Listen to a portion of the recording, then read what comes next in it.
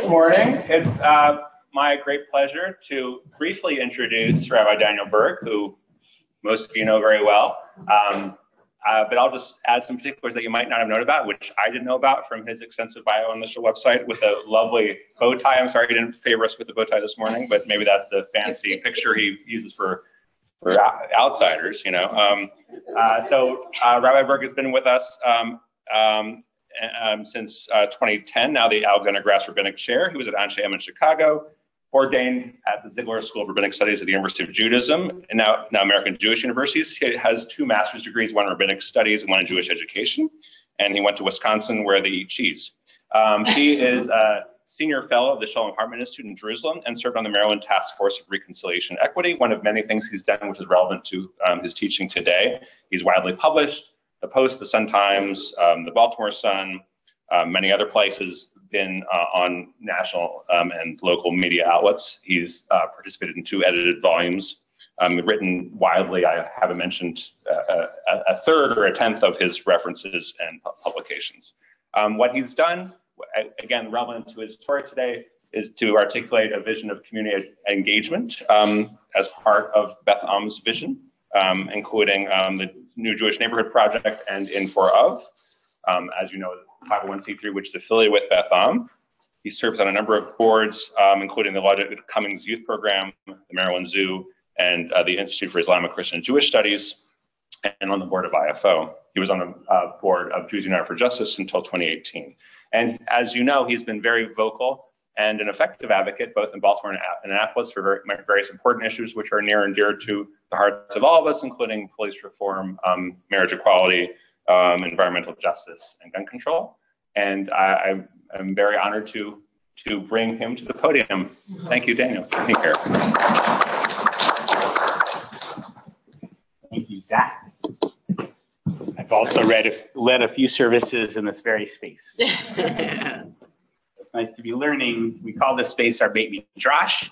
The vision of the space was always that it would be a multimodal gathering spot for tefillot, but also for learning. So it's really a joy to be learning. And I just want to give a shout out to our continuing education committee and to Melissa Gear, who have done such a wonderful job of conceptualizing this program. Zach Berger was kind of a thought leader in putting this together as well.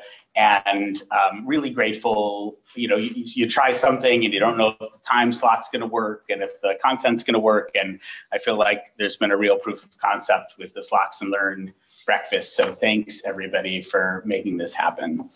So I've been thinking recently, I've been working on a book project and attempting to identify some of the core texts that inform my own understanding of relational justice, right? That is the justice of encounter that I would argue undergirds other facets of justice work like volunteerism, service, advocacy, and so on. So what I'd like to do is take us through 4 key texts, key justice texts, not like the 4 key justice texts in our tradition. There are other books that have done a good job of identifying like what are the core sources that deal with tzedek, but these are sources that I keep coming back to, some of which I've taught here at Beth Am or I've written about, but that I feel help as guideposts along the journey toward a justice of encounter. So I want to start with two brief quotes.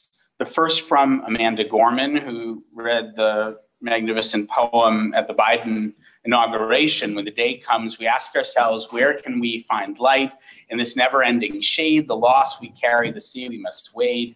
We've braved the belly of the beast. We've learned that quiet isn't always peace, and the norms and notions of what just isn't always justice.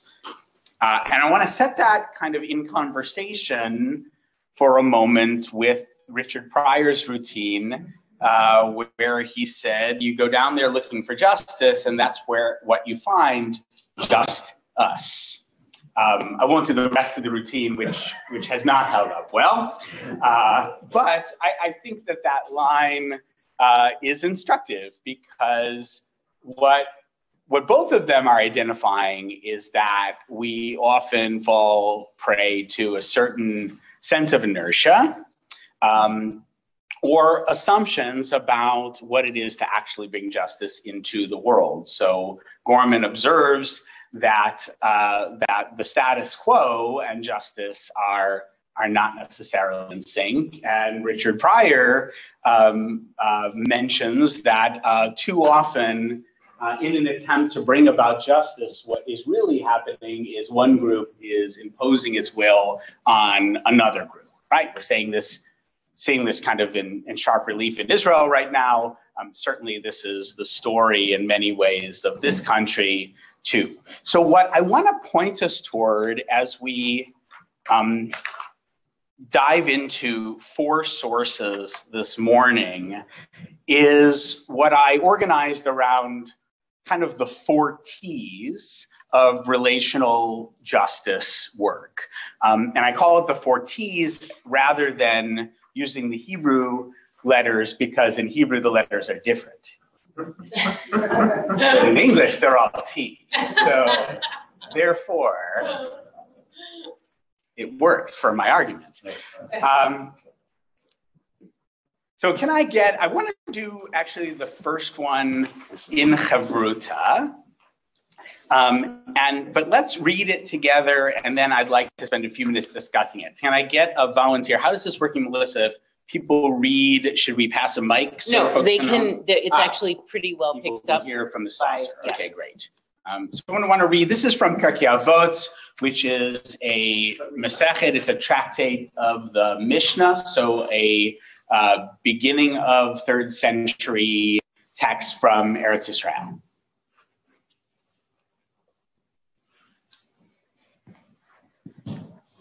There are 4 types of character in human beings. One that says mine is mine and yours is yours. This is an average type.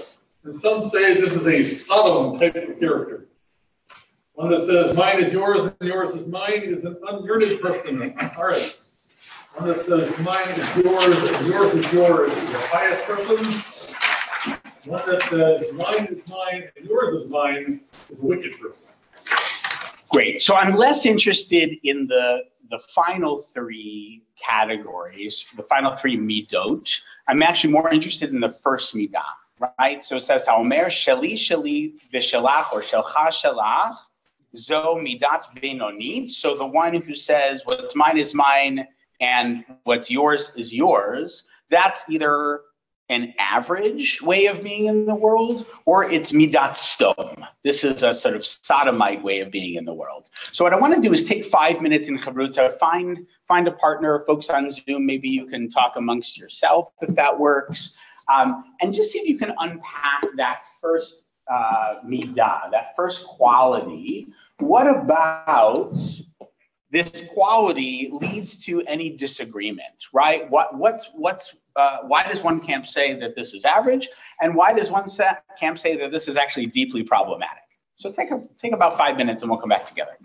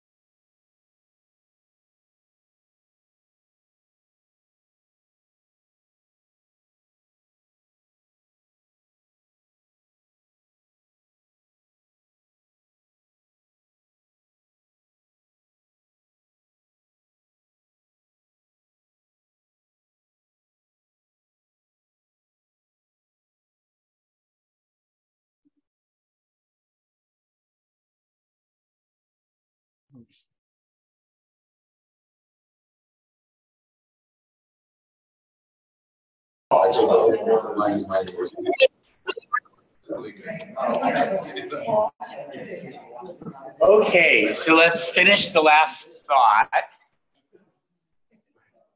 So what I want to suggest is that there is a fundamental linkage between possession and justice. In other words, part of the way that we notice and are attentive to issues of justice in the world is to ask questions about who has, who doesn't have, and how is having brought about in this world. So I'm curious around the issue of tzedek, my first T. What did you discuss for the first midah?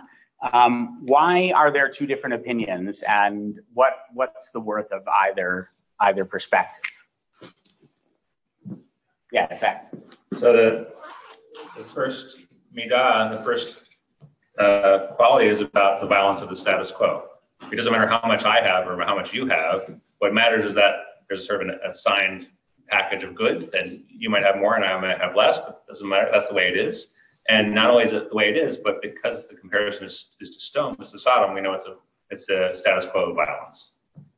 Great. Can you say another word about why is it related to, like, how does the example of Sodom equate to status quo violence? Because the rabbis understand that what happened in Sodom was a society in which people were so satisfied with what they have, and rejected violently any incursion of outside egalitarian thoughts into their sphere.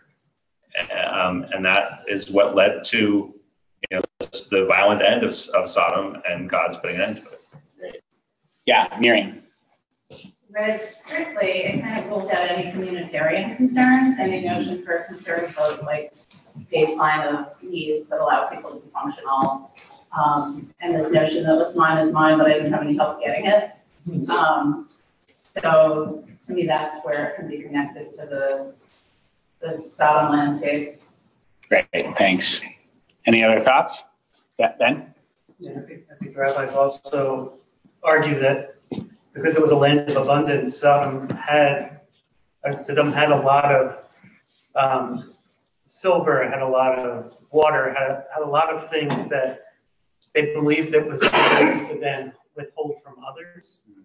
And since it belonged to God, it became this form of idolatry that created the status quo in society of people being able to give to others when it wasn't theirs to have in the first place. Mm-hmm. Great, thank you. Bonnie? Also talking about that when mine is mine and yours is yours, there's no community, because you contribute something, I contribute, and together what we might have is a richer something, whether it's ideas or things that combine in different ways. Great. And that's a beautiful segue into the second source that I want to look at. So I think we've also heard here is that in a way the first opinion in the Mishnah is sort of a straw man for the second opinion, right? Like, I don't think the text is saying it's really an average. I think it's saying the average is actually quite dangerous if we think about it. And we're looking for something more collaborative, more relational at its core. And that's what the second text, I think, is about. Tzedakah in Hebrew is the word for charity, but of course, charity has a different root, right? Caritas has more to do with generosity. Tzedakah is rooted, of course, in the concept of justice. So tzedakah for us is about making sure that no one goes without basic needs met. And if they do, that's not a failure of the people who have to be adequately generous. That's a failure of society to take care of its more vulnerable populations, okay? So we're gonna look at essentially another justice text, but that's about the specific modality of justice, which is tzedakah. Tzedakah meaning providing resources to the poor. So we're actually gonna read through this twice. Can I get a volunteer to read through it once? And then we're actually going to try to act this out. Yes, John, yes. With regard to transferring on Shabbat, there are two basic actions that comprise 4 cases.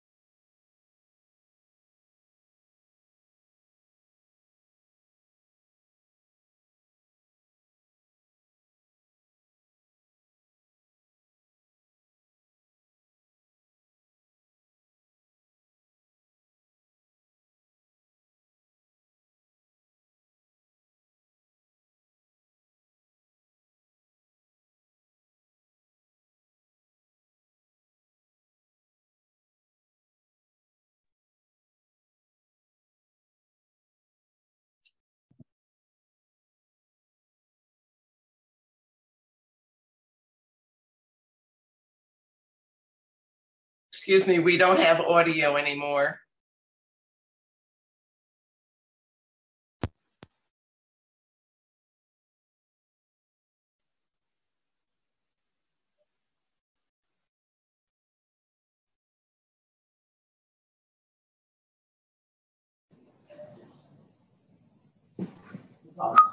Hello, that better?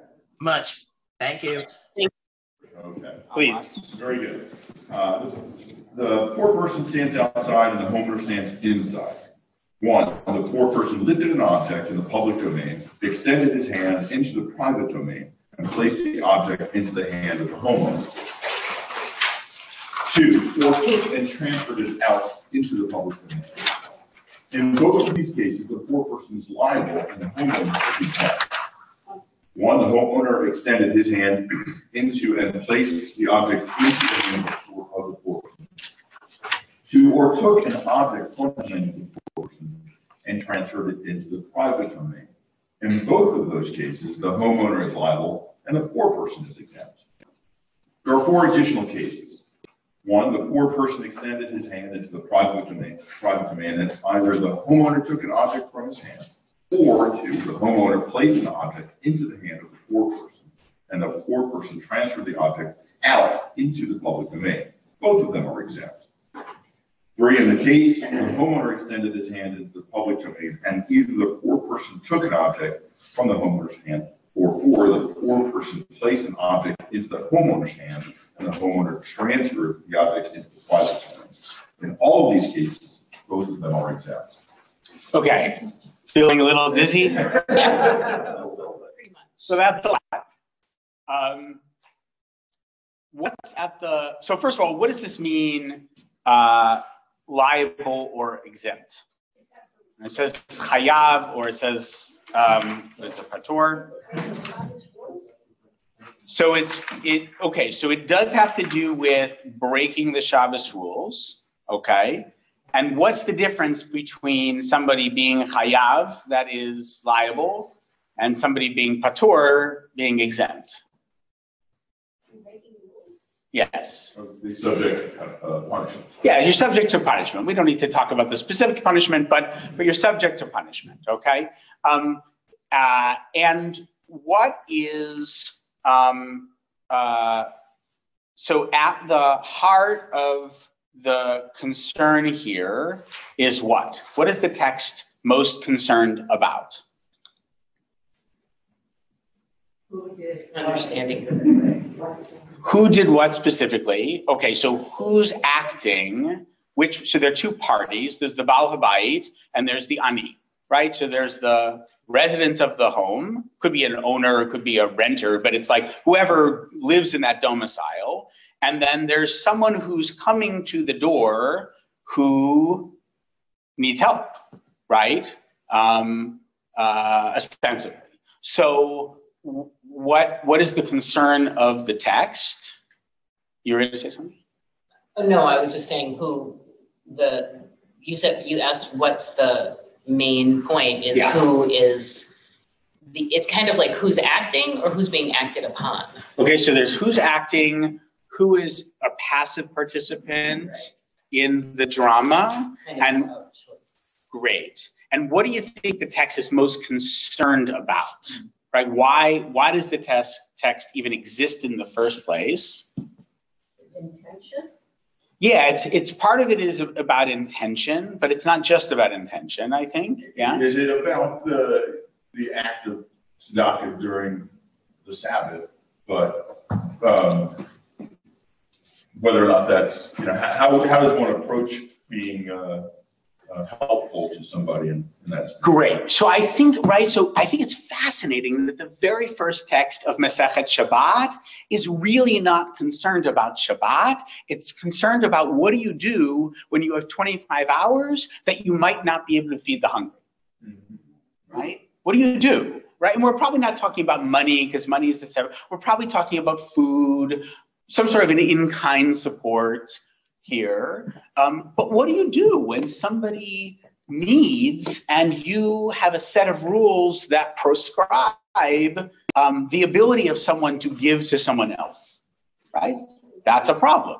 Now, the Eruv issue kind of makes all this go away. If you live in an Eruv, you can transfer and it's not a problem. But we're assuming that there's not an Eruv, and they may not, the concept of Eruvin sort of develops over time. But we're just assuming that there's a private domain and a public domain. Yeah, Mir. What's so fascinating here is the okay and the exempt examples are teamwork. Both people are active. Great. Whereas the prohibited one person is doing something to the other. Yeah, great. So let's actually, for the visual learners among us, let's see if we can actually act this out, which might make it clearer. And do I have a volunteer who wants to be the balabait? Who wants to be the homeowner? Bonnie? Yeah? Okay, come on up. Come on up. I mean, you volunteered. Okay. Who would like to be the ani? Who wants to be the poor person? Okay, David, come on up. All right. So, balabait, what's that?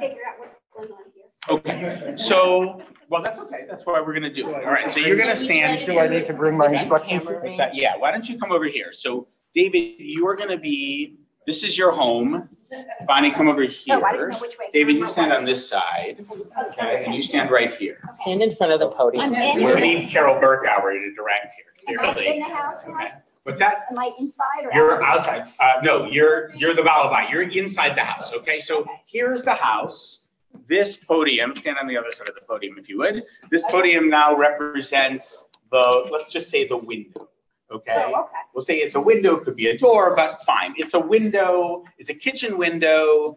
David is coming to the window. Bonnie is in her kitchen, hanging out, eating breakfast, whatever. And David comes. Okay. So, and since we all learned from Everything Everywhere All at Once that bagels are super important, we're gonna use a bagel to demonstrate. Okay.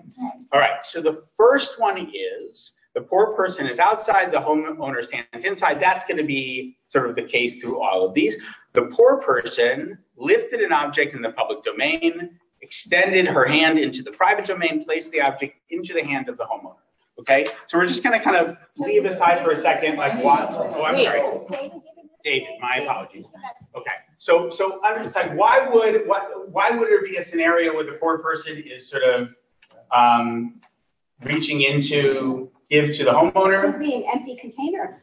So maybe there's like, filling it up. great. So maybe there's an empty container putting in. Maybe this is sort of like a barter. Maybe it's, but whatever it is, right? Already we were sort of challenging. What's that? This is my empty container. Oh, the empty container. There you go. Okay, great. So the poor person lifted an object in the public domain, extended her hand into the private domain. Go ahead and do it. And place the object into the hand of the homeowner. Take the bagel. Take the plate. Right? Who's the ani? Who's the poor person? Okay, so the poor person has the object, right? Extends the hand into the private domain, right? Okay, where's the private domain? Right. That's your home, right? Okay, and place the object into the hand of the homeowner. Got We're it? not doing Okay. anything with the bagel yet. Okay, I have a. There you go. Okay, second, or took and transferred it out of the public domain. Okay, so now I'll go back to the public domain. Okay, Keep going. and now you, the ani, are there you go. Took it and transferred it. So that's okay. All right, got it. Great. And in both cases, the ani, the poor person, is the one who's hayav, right? The one who is liable, and the homeowner is exempt. Why? He did all the action? Great, because he did all of the action. Okay, you were sort of a passive participant in this. Okay, now let's switch it up. The homeowner extended her hand. Oh. Homeowner extended her hand and placed the object into the hand of the poor person. Okay, so you might, if you want to use the plate, you could hold the plate, but either way, you're going to place it into the hand of the poor person, or took the object from the hand of the poor person and transferred it into the private domain. In this case, right, both of these cases, the homeowner is liable and the poor person is exempt. Why? Because the homeowner is the one who's active and the ani is passive. Okay, great. So here are the 4 additional cases.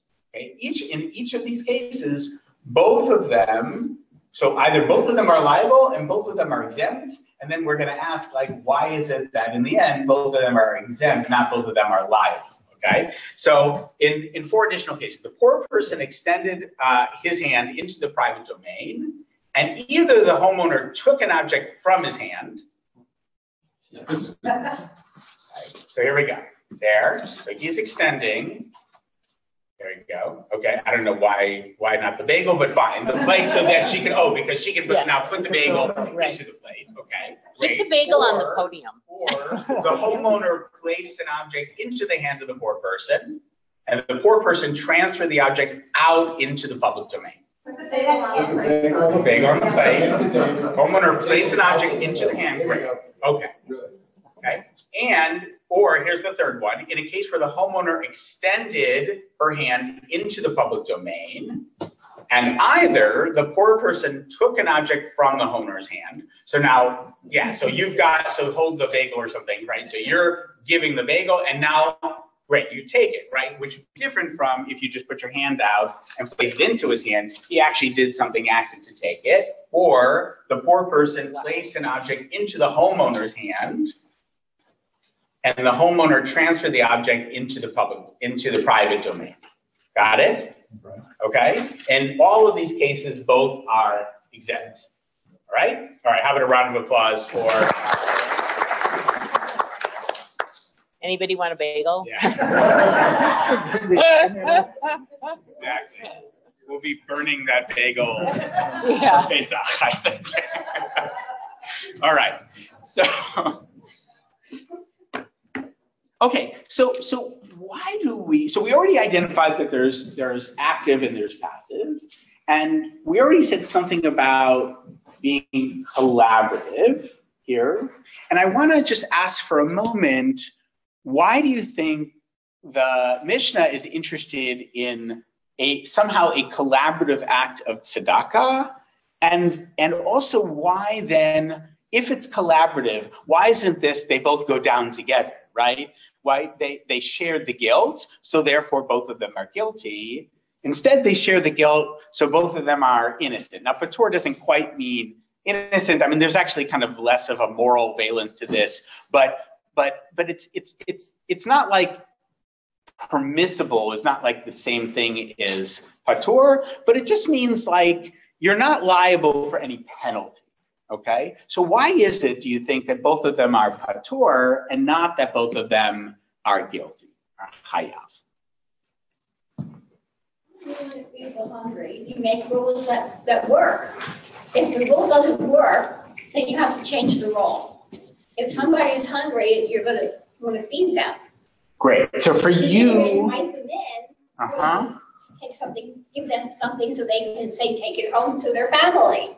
So for you, this text is primarily concerned not about being Shomer Shabbos, but about fulfilling the mitzvah of feeding the poor. Yeah. Got it. Yeah.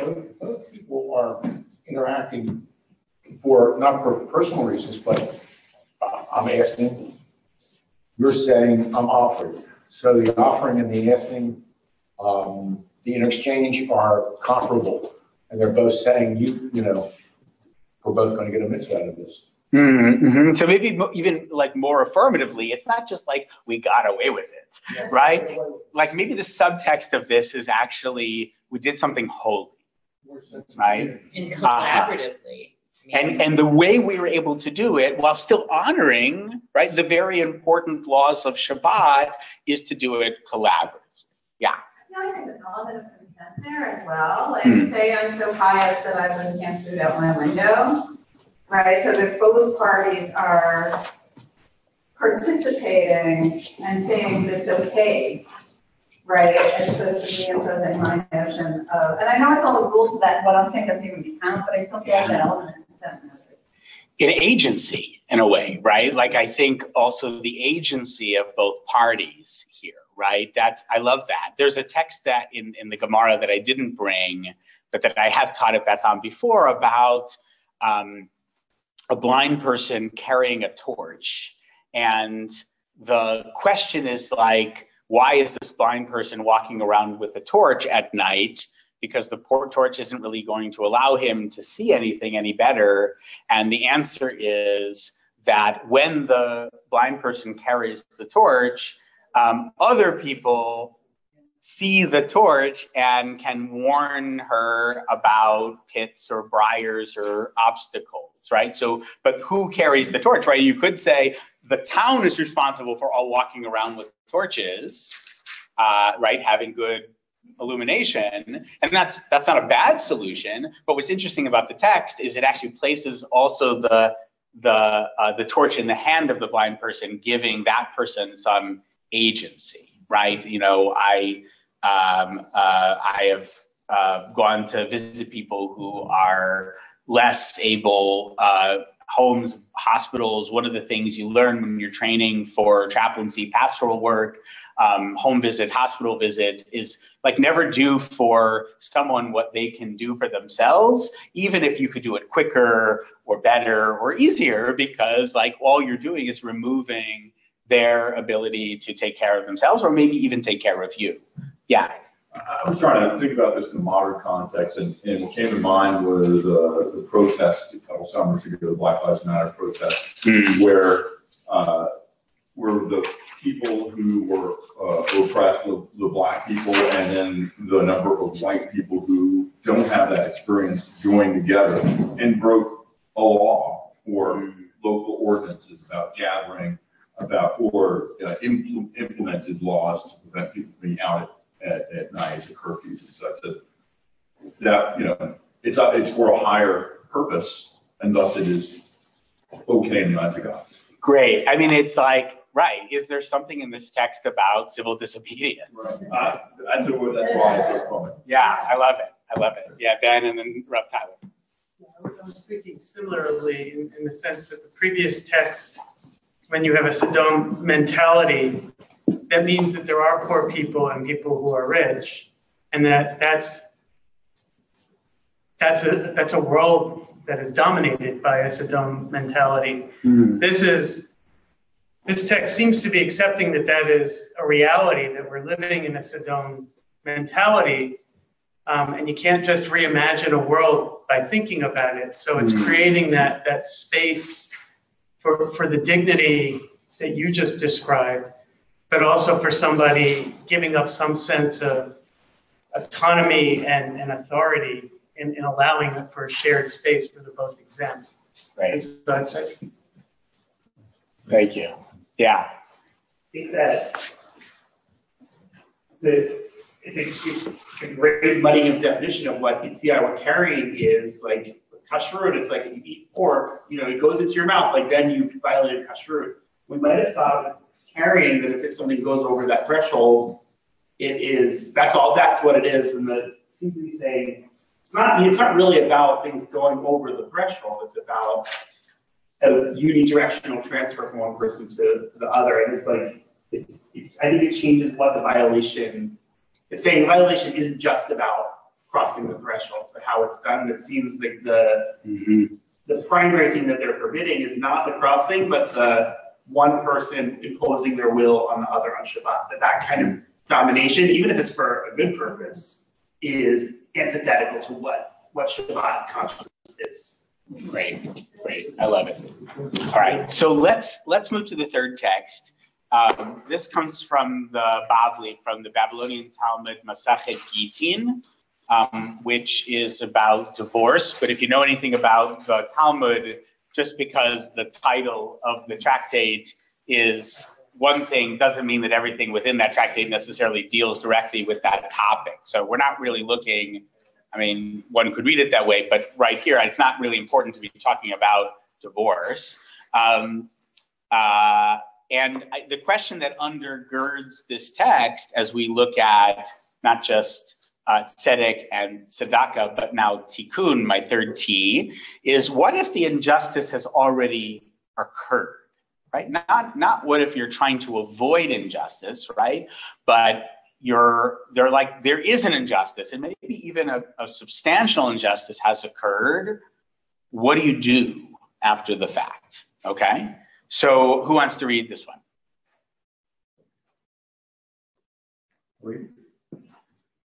Said that.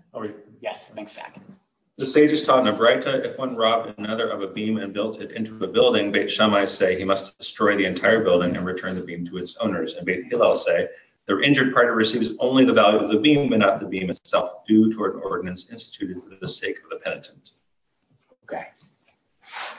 So mishum takanata shavim, right? And the word takana, from the word tikkun, to repair. Sometimes we hear tikkun olam. I'm actually not a huge fan of the term, mostly because I think it's actually not a useful term the way that we use it, but that's a class for another day.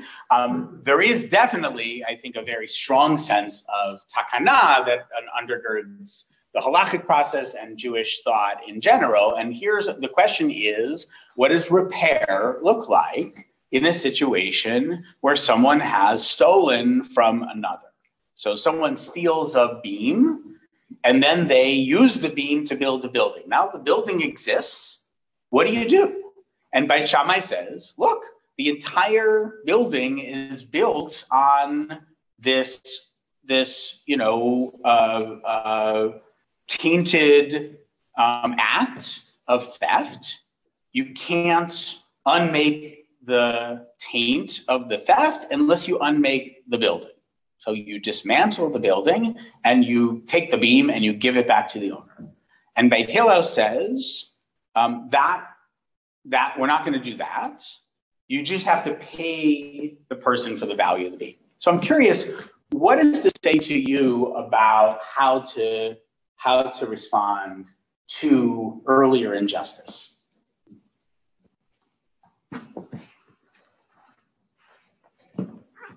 Sally. It seems to be, if you're a fan of Beit Hillel, that there's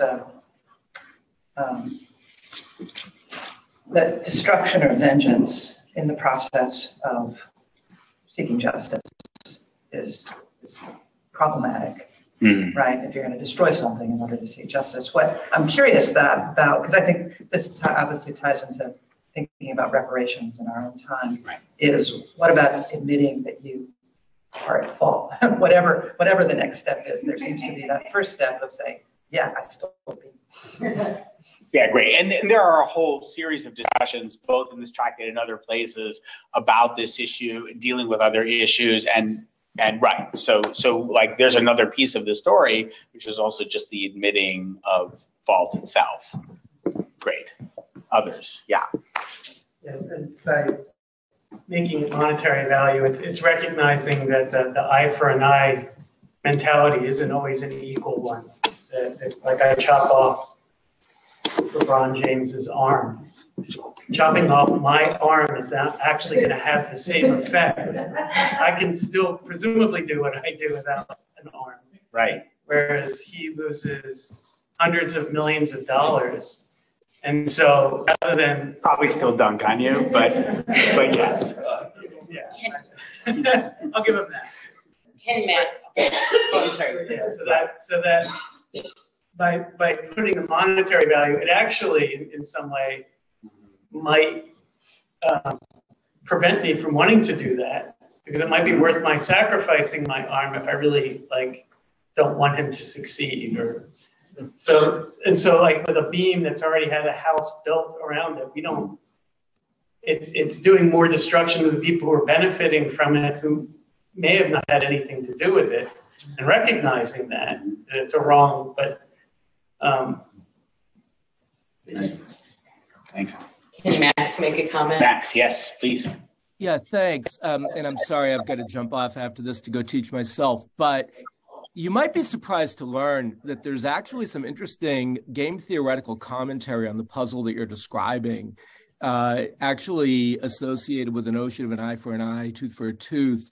And some modern scholars have applied game theory to suggest that actually the intuition of an eye for an eye doesn't necessarily mean that you're seeking as a remedy the eye, but rather that you're seeking to begin the bargaining process with a change in the valuation from the perspective of the original victim.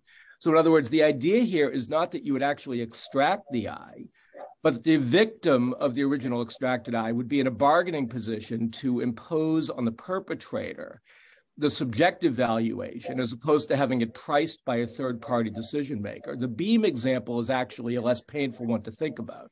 So there are two choices here. One choice is to have the third-party decision maker identify the valuation of the stolen beam. The other one is to have the third-party decision maker not understand how to precisely value that from the perspective of the victim. And by issuing injunctive relief, saying that you actually have to tear the house down, change the property right in effect for the beginning of the bargaining position. So now the victim can seek to extract a value somewhere between what one might objectively measure the value of the beam at and the tear down of the house in a way that might be regarded as more fair. The problem with all of this, and if you want to get geeky about it, this actually has to do with an insight called the Coase theorem. But if you want to get, the problem with this is, and of course there are anti-Semitic overtones to the Merchant of Venice. The problem is that if you give somebody this kind of a property right as the starting point of negotiations, you run up against the possibility of a sociopath who actually will seek to extract the eye or extract the beam. So you can set up this alternative bargaining structure that gives greater weight to the subjective valuation of the victim, but you have to be aware that when you do that, you invite the possibility of a really dire result if the person doesn't interpret the rule the same way. And it's interesting that there are some Israeli game theoretical theorists that have studied this question this way,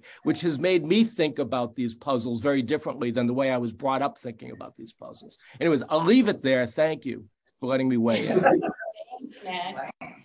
And with that, Professor Stearns drops the mic. Thank you. That was amazing. He teaches constitutional law. Hey, Alon. Also something here about when it says the sake of repentance, is this assuming that someone has tried to do tshuva for their act of stealing the beam? And the question what I'm thinking about is, if I stole the beam and then I used it for something else, and then like I built a building, I'm going to be further embarrassed when the whole residents of that building, like my sin gets magnified in front of others, seemingly unnecessary. Yeah. And it feels like in both this one and the previous one, where if the poor person is just walking out and the homeowner is like, oh, well, you're a poor person, it has to be that you need food for me, right? It's like stealing agency, and I don't need my sins, my schmutz to be put in the public light. Great. So I think you and also Sally was sort of raising this question earlier, is how does this also relate to the other facets of repair, including tshuva, like the work of repentance, and also how does that relate to the question of like what's in the public eye? So the source that Ben mentioned about ayin tachat ayin, of eye for an eye, there's a whole discussion in the Talmud about eye for an eye, and Max was giving us some game theory on it. What's interesting about the discussion in the Talmud that's different from American law as I understand it is that while in American law there are 4 categories of damages, in Jewish law there's actually a 5th category, and that category is boshet, is embarrassment. So there is an understanding of like what the perception is, and embarrassment clearly is a negative. Right? It's not like embarrassment is a thing that we use in order to bring about a just outcome. There are sources in Jewish tradition that say, I think there are times where it's necessary, but the rabbis in general are very resistant to the idea of embarrassment as a good. It almost never leads to anything good, and more often serves to compound the damage that's already been done. I think we have time for maybe one more comment on this, and then I want to close with the last text. Okay, so let's go to the last T, tefillah, and then the question is, you know, given all of this, right, the fundamental linkage between possession, injustice, and justice that we saw in the first text, the notion of a collaborative model of tzedakah as a good in and of itself for all kinds of reasons, and Shabbat being a good kind of case study of what that might look like. Dealing with the question of like, how do you deal with injustice that exists, right? It could be immediate injustice. The house was built from the stolen beam last week, and the beam was stolen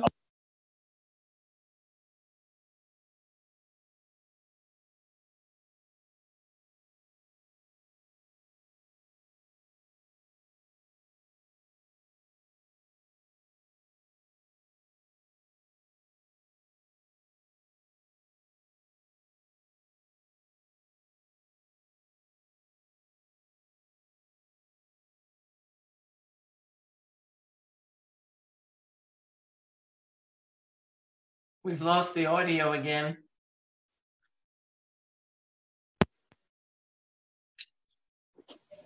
Thank you. Okay, so we made the observation that the world is in some ways kind of inherently unjust, right? Society isn't the way we really want it to be ordered. Maybe government doesn't function the way we want it to function, or money doesn't, flow in the way that we think it ought to flow, right? So you might look at a utopian text like Yeshayahu, Isaiah, who describes a world in which the wolf is lying down with the lamb, right? And that baby can play on a hole where there's a viper, and that's the world. Or you might read the discussion in the Torah about the Yovel, about the Jubilee, when we hit a reset button and all debts are forgiven and those who are enslaved are freed, and right. But it's hard to bring about those things, right?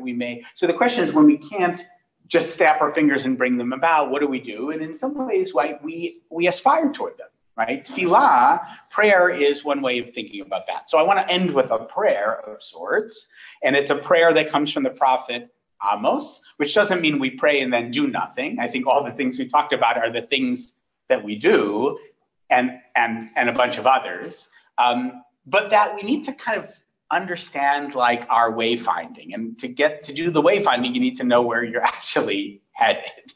So here's the line, popularized by Dr. King, among others, Vayigal kamayim mishpat utstaka kenachal eitan, which often is translated, let justice roll down like waters and righteousness like a mighty stream. You'll see here that's not the translation that I brought. And the reason for that is a better translation actually is more useful for thinking about what it is to aspire toward a just society. So first of all, vayigal, right? The word gal is a wave. it doesn't seem to be that it's coming from above, right? The notion that justice is going to roll down implies that it's like something that comes down maybe from heaven toward earth, right? We're sort of waiting for it to, but actually the notion of justice welling up, right? I think is more interesting. And that does seem to be maybe a more honest translation of the text. But it's the second part of the phrase that I really want to kind of draw our attention to, because staka, right, in this case, here it's talking about righteousness, but just another word for justice. There's a technique in biblical poetry called parallelism, where you say something in the A part, and then you say a version of the something you said in the A part again in the B part. So mishpat and tzedakah here are meant to be partners, two different words for justice, essentially. So justice, righteousness, in the second part of the phrase, can nachal eitan. And I think it's really important to understand what nachal and what eitan actually mean. So there is a word in Hebrew for river. It's not this. Okay, the word in Hebrew for river is nahar. So if you're talking about like the Euphrates River, right, that's Nahar Prat. It is a big river. Okay, the Jordan River, less big, is often just called Hayarden, right? It's the Jordan, but it's definitely not called a Nahal. And why isn't it called a Nahal? Because what is a Nahal? So a Nahal is a wadi. A Nahal is a dry river bed that is sometimes has water in it, but many times does not have water in it. And it sits there until there's a rainfall, and then it becomes a stream. Okay, what's etan? Etan could be mighty. That's a plausible definition, but it could also be constant, right? Ever flowing. So what is justice in the prophet's imagination? Life-giving. That it's a constant. Life-giving. Life-giving. Right? Does it wash? Wells up, yeah. Does it wash other things away? Maybe it also washes certain things away, right? So the image here is, what would it be like if the wadis of society were constantly flowing with water? If we didn't have the constant anxiety of waiting for the rain to fall and the wadi to fill, and the ability to then draw nourishment from the Nahal, but actually if the Nahal were a Nahar, right? What would it look like if the Nahal were a Nahar, if the Wadi were actually a mighty river, okay? Which isn't to say justice is a mighty river, it's to say that we need to ensure that it becomes that it becomes that. That's my prayer. Great learning with you. Yeah.